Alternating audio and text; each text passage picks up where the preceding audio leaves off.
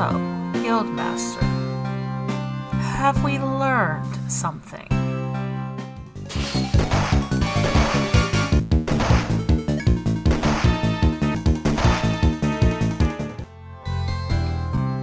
The deer really hurts. Ow! Hey everyone, it's Mel, and welcome back to more Etrian Odyssey. Last time I said we were going to do something silly. We are no longer going to do something silly. Instead, we are going to make our way back to the second floor of the labyrinth. Maybe we'll run into a claw bug or two on the way. Because I did a double check on what I need for that hand axe quest, and I believe I need hard shells. Honestly, I think I might just take a brief moment, come down here. I have to remember if there are encounter zones in this game. There might be. It seems likely, because I seem to remember, again, just a lot more claw bugs down here in the bottom. That said, what's nice is we're powerful enough to basically just mash A, or hold A, really, through these encounters.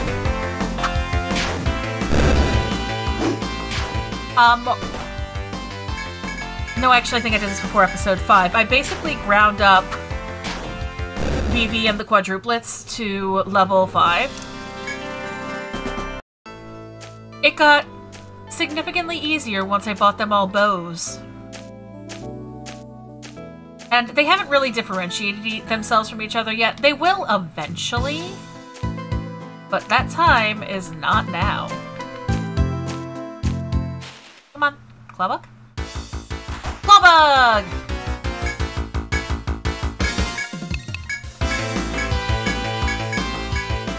I unfortunately don't know how many hard shells I've sold.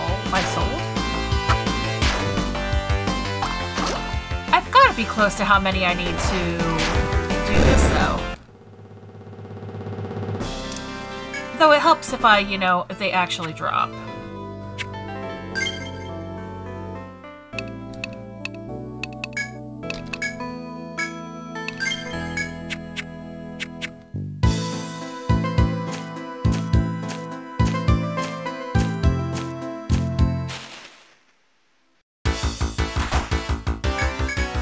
And remember when I was running into claw bugs like crazy down here? Yeah, now it's like, yeah, we don't want to show up. I'm like, really? These? I don't want to end up level 6 before I finish that quest. What I might do is I might off-screen gathering the rest of my hard shells. Yeah, I'm just gonna go to floor 2 and I'll probably grab the hard shells later. Yeah. The thing is, quests in the first game, yeah, they give you things to do. Like, they give you objectives to accomplish while in the labyrinth. But you do get the rewards from them. They're like, they're cute little stories. I believe it wasn't until the third game that they added experience to quests, which I can tell you made them much more worthwhile to do.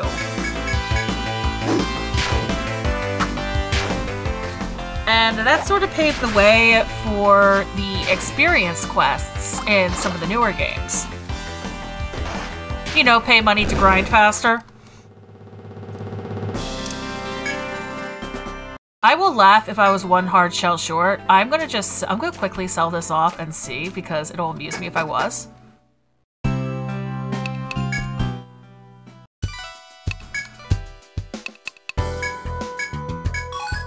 I was literally one hard shell off. That's hilarious.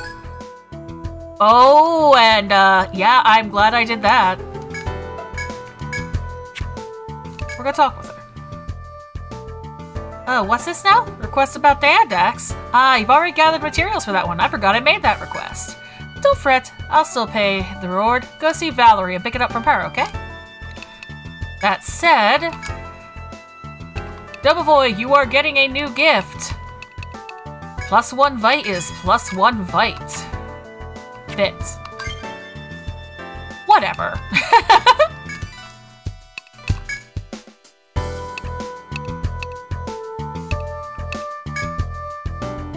I have to remember what Vitality does. As you can tell, it does not affect your HP. Alright, Valerie. What you got for me? I forget what the reward for this quest is already. A hand axe. Welcome back, kids. Shaleka came by, bubbling about the equipment she was about to make. Sounded like you've got another satisfied customer. Keep up the good work, okay? I like Valerie. I always forget that's her name, but I like her. So we're gonna take a quick stay at the inn. Pyroxene, I don't remember what floor we're first able to mine on.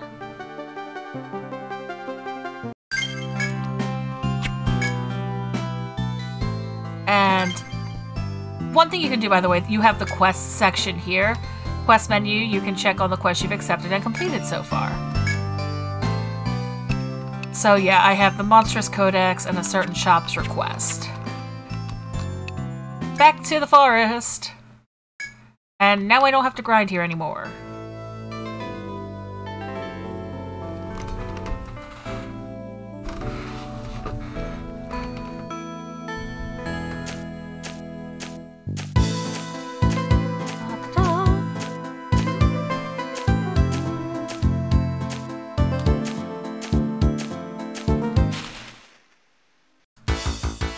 I will say one thing I honestly, genuinely enjoy about this game. The environments are deceptively calming, is what I would call it. Like again, this first, just entering the Emerald Grove, it doesn't seem like it would be dangerous, but nope, we're getting mauled by everything and anything as soon as we enter.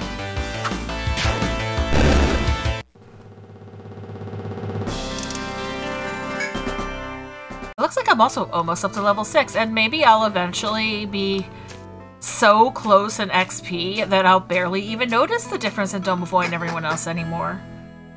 Of course, once I start swapping out party members, the evenness will just go away anyway. Okay. So, what I'm going to do... We're gonna do this so I'm not in a fight. We're going to defend because Venom Fly's hurt. Drain. Nidorel can't do anything. That's okay, he is still being trained for a very specific purpose. I just need a couple more levels.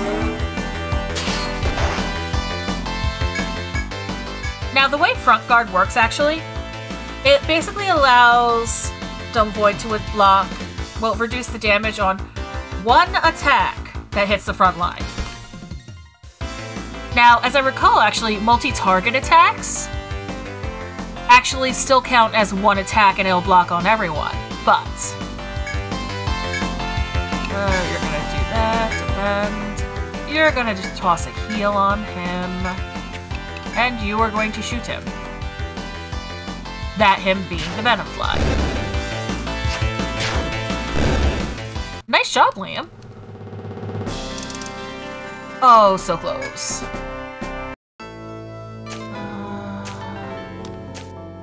Yeah, I can get out of the way. And sometimes when you see me turn to face a wall like that, I'm looking for secret passages.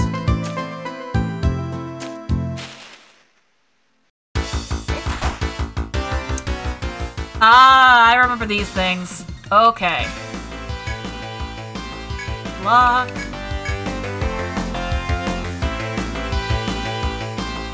So.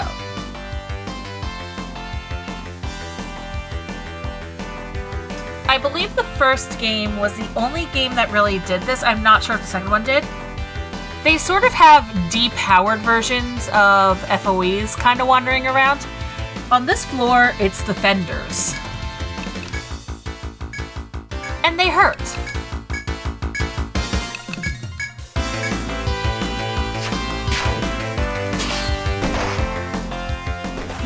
that was with front guard up.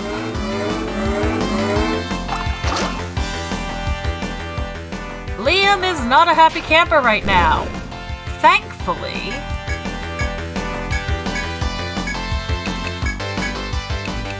Because they're basically FOE lights, they're actually pretty easy to take care of. But they hit like a truck. Oh, for...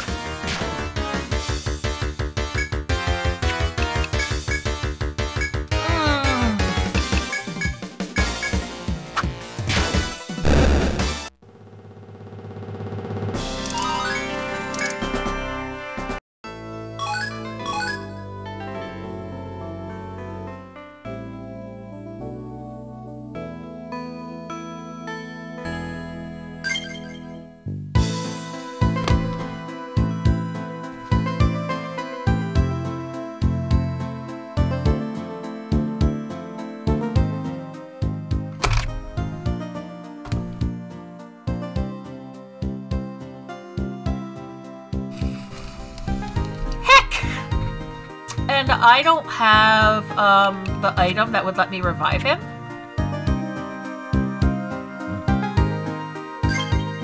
And I don't want to gain too much experience without him. Which means it is time for us to very quickly get out of here. Oh, that was a short-lived trip.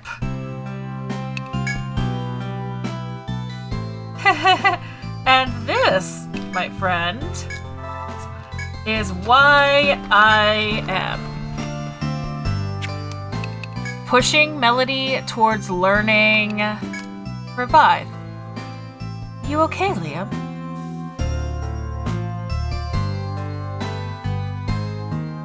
No.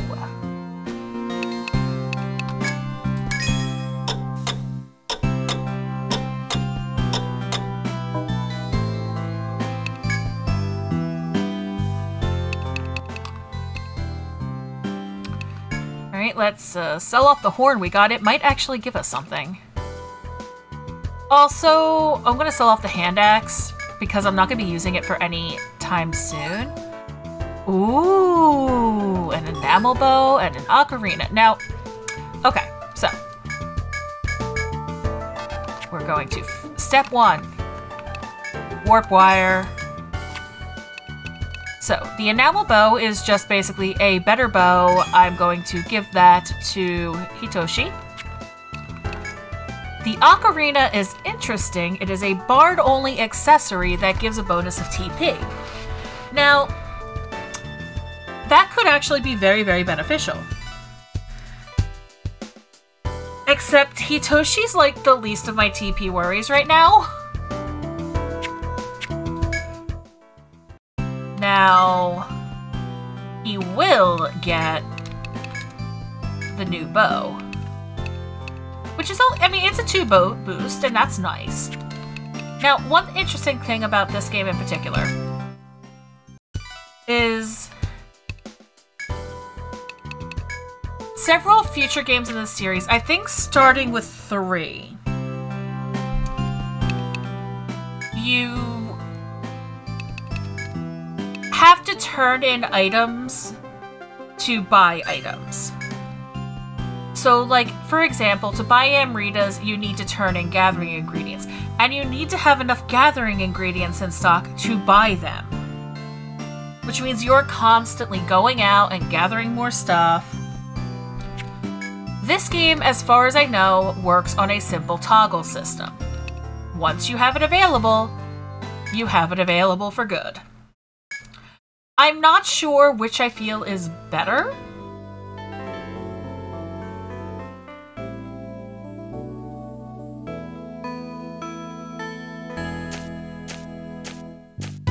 Now, let's see if we can get further on the second floor. Oh, right, leveling.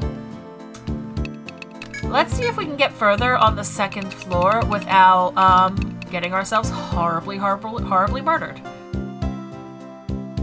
And having Defender.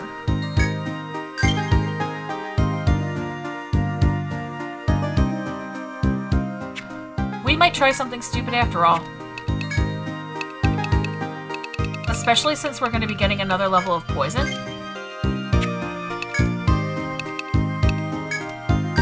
One more level of healer. And then I'm going to get... I need I need basically 4 more levels to get revive. More bravery. But since I just saved the game and I just got Defender... Oh, I'm gonna try something silly.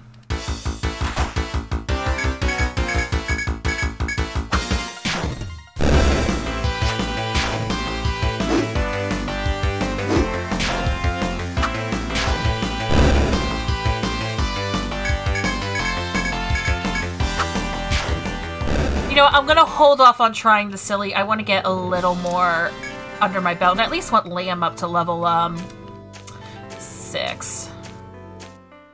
Which, to be fair, will happen in like 1 more encounter.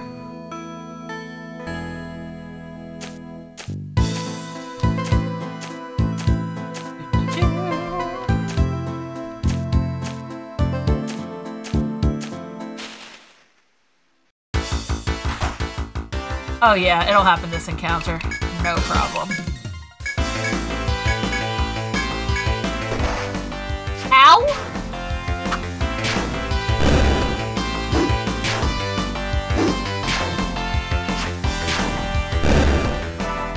Liam appreciates your donation of hit points. There we go. We're going to equip. Nope. Custom. And keep raising attack up, because I want to get bait.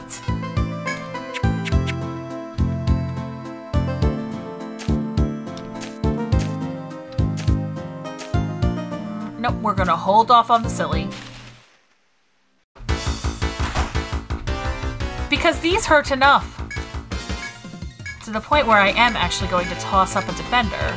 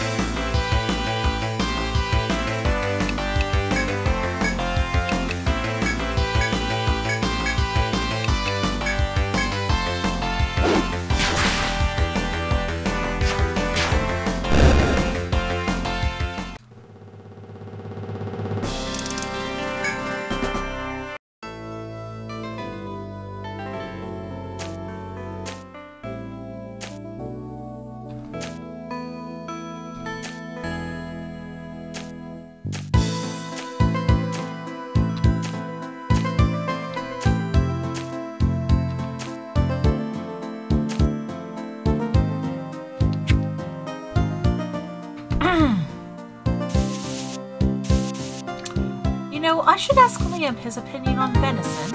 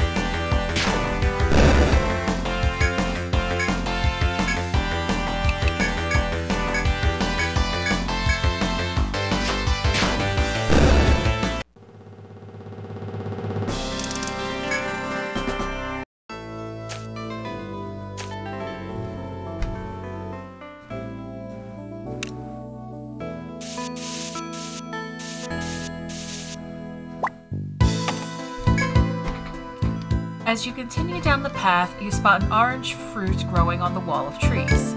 The edible-looking fruit makes your mouth water. It would be no trouble to take the fruit and eat it. Eat it? Yes. The fruit's delicious-looking exterior proved a sham, as Domovoy discovered. And he lost 10 TP, which means we are getting out of here?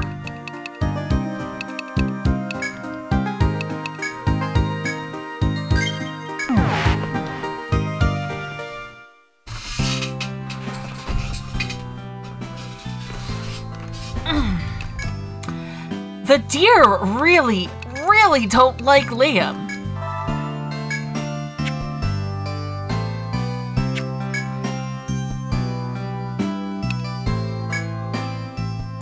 Actually, let's buy a new warp wire before I forget.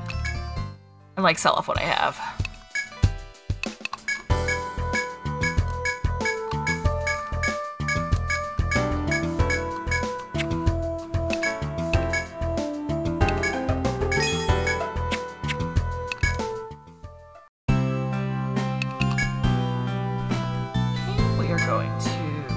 We are going to sleep.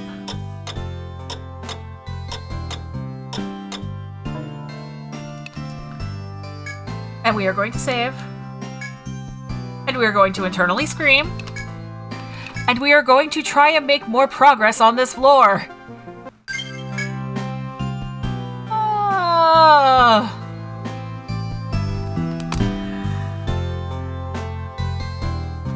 Yeah, you know, we're gonna make progress on this floor next time. Maybe we should get Liam some therapy for deer-related trauma. Thanks a lot for watching, and take care of yourselves, alright?